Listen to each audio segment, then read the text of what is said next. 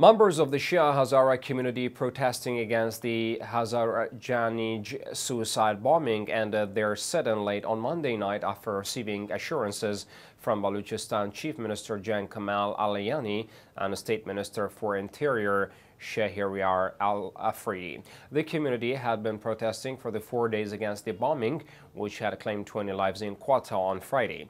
The Hazara community has sacrificed a lot and also shown their patience despite precious human losses, said Chief Minister Alyani, vowing to bring to book the perpetrators of terrorist attacks.